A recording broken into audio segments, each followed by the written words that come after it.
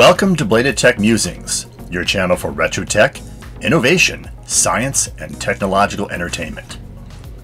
After 8 years of fanfare, several high-profile investors, 3 rocket launches, and involvement of 3 of the largest space contractors in the world, high-speed communication satellite operator OneWeb has filed for bankruptcy.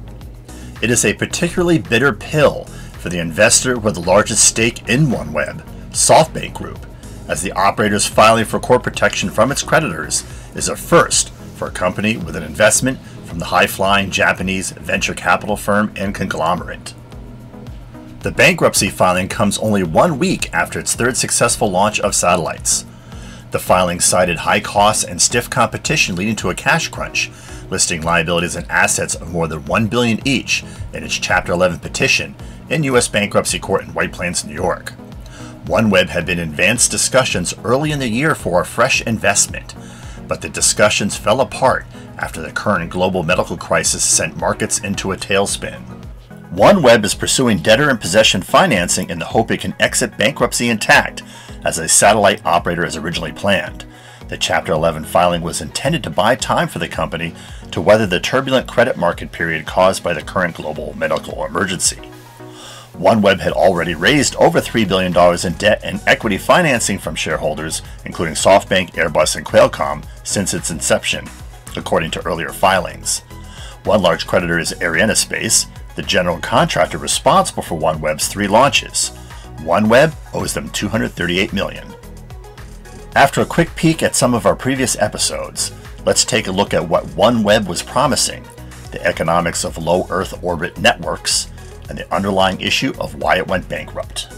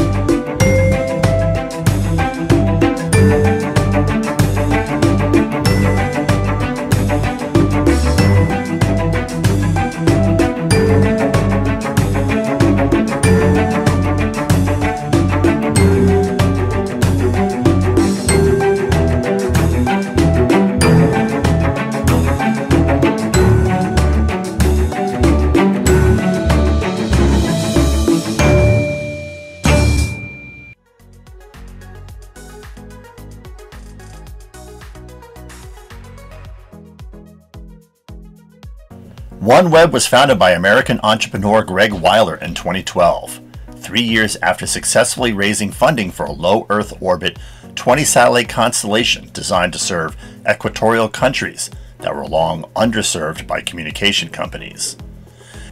That constellation was called O3b Networks, and it was successfully put into operation between 2013 and 2019. But Weiler was already thinking bigger by 2012, and in that year he founded OneWeb with the intent on raising money to launch a new constellation of hundreds of satellites that provided true global coverage and higher low latency bandwidth than that currently available from undersea cable networks and geostationary satellites. The success of O3b Networks, which Weiler sold to Luxembourg-based communications company SES in 2016, attracted some big names to his new project. Virgin Galactic founder Richard Branson jumped on board in the hopes of finding a market for a space plan other than tourism. Airbus joined the development team, eager to participate in the satellite construction industry dominated by Boeing, Northrop Grumman, and Lockheed Martin. And mega investor SoftBank decided to place a bet on OneWeb to the tune of $1 billion.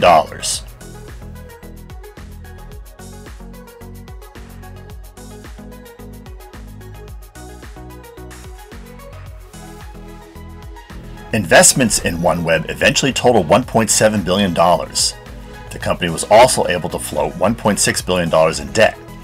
The goal?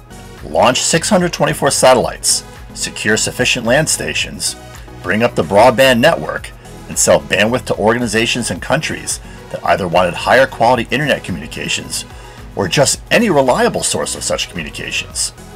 How is it supposed to work? OneWeb describes it best in a promotional video.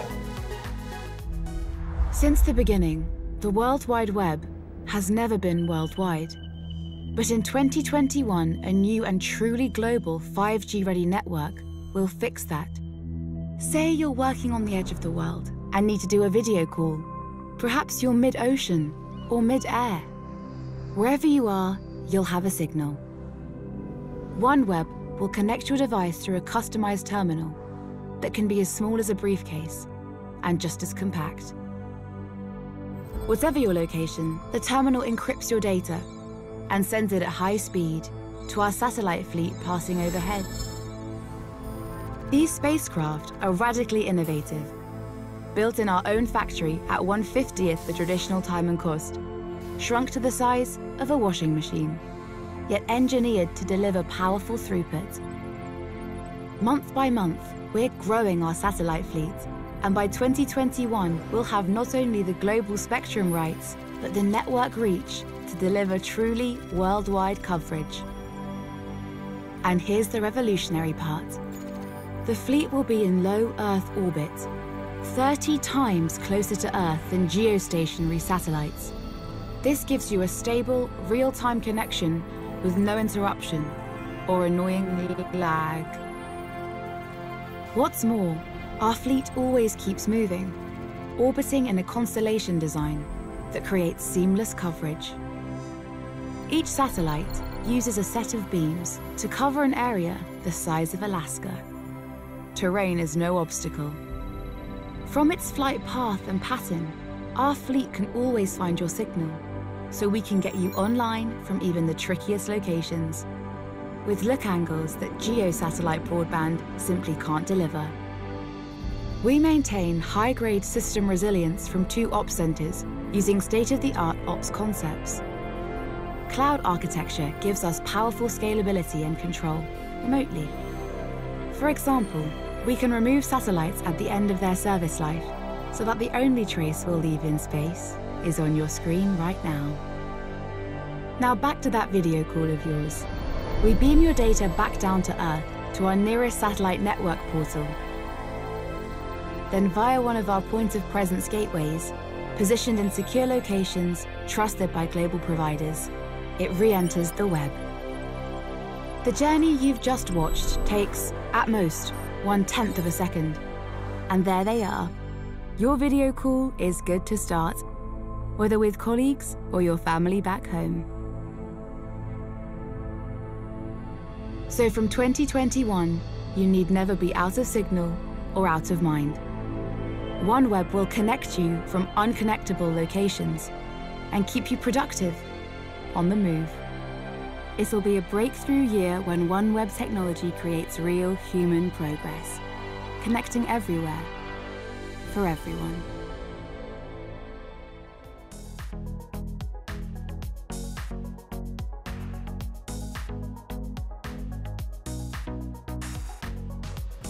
The chips are all in, and the pile on the table adds up to $3.3 billion. So what is the payoff for OneWeb? Why suffer the risk of rocket launches, the hostile environment of space, and the profound technical challenges of massively redundant low Earth orbit networks? Because the payoff potential is so large. Global spending on communications runs into the hundreds of billions of dollars, and the untapped revenue potential is hundreds of billions of dollars more. Elon Musk addressed this issue when discussing recently the Starlink constellation being built by SpaceX. But the revenue potential of launching satellites, servicing the space station, and whatnot, that's taps out around $3 billion a year. But I think providing broadband is more like an order of magnitude more than that, probably $30 billion a year, as a rough approximation. And we're still probably below 5% at that point. So it's not like, I want to be clear, it's not like Starlink is some huge threat to telcos. I want to be super clear, it is not. In fact, it will be helpful to telcos because Starlink will serve the hardest to serve customers that telcos otherwise have trouble doing with landlines or even with cell radio stations, with cell towers. 5G is great for high density situations like being here in DC or New York, San Francisco, that kind of thing. 5G is great for high density situations, but it's actually not great for the countryside. For rural areas, it's not great. You need range, and so any kind of sparse environment, 5G is really not well suited. With so much money potentially to be made, isn't the risk worth the gamble? Let's go back to Elon Musk and see what he says concerning the challenges and history of low Earth orbit communications. We need to make the thing work. It's far from obvious that, it's real important to just set the stage here for LEO communications constellations. Guess how many LEO constellations didn't go bankrupt? 0. Right. 0. Iridium's doing okay now, but the Iridium 1 went bankrupt.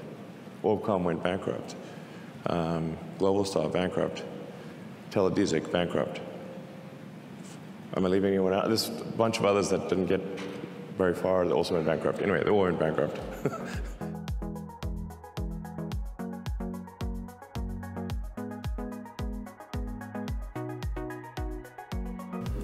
So why did OneWeb go bankrupt? The company hinted at one significant factor in its filing: cost. 3 launches through RKK Energia and Arianespace ran about $500 million. The first launch was only proof of concept, putting 6 prototypes into orbit. The next 2 launches put 68 production satellites into orbit. Thus, launch costs were almost $7 million per microsat. This doesn't take into account the cost of the satellites themselves, as well as the sunk cost of the research and development. Using SpaceX Starlink as a comparison, Elon Musk's company can launch 60 microsats on one Falcon 9 rocket. The list price of a Falcon 9 launch is $62 million, giving a cost of about $1 million per microsat, but the actual cost is lower, as SpaceX manufactures its own rockets and can launch them at about $37 million each. This makes the launch cost of each satellite only $620,000. With the cost of the satellite and R&D costs considered, Musk's estimate of $10 billion for the initial 4,425 satellite network seems right on target. SpaceX has already launched 362 microsats, with 297 operational, in the same time frame that OneWeb has operated. In contrast, OneWeb ran through $3.3 billion, launching only 74 microsats and planning for another 36 in 2021. While tight credit markets certainly don't help the cause of a risky technological venture, there is little doubt that the cost parameters of the OneWeb network versus that of the SpaceX Starlink network, as well as other competing offerings from Amazon Project Kuiper, Inmarsat, Intelsat, and Eutelsat, played a role in the rush to bankruptcy.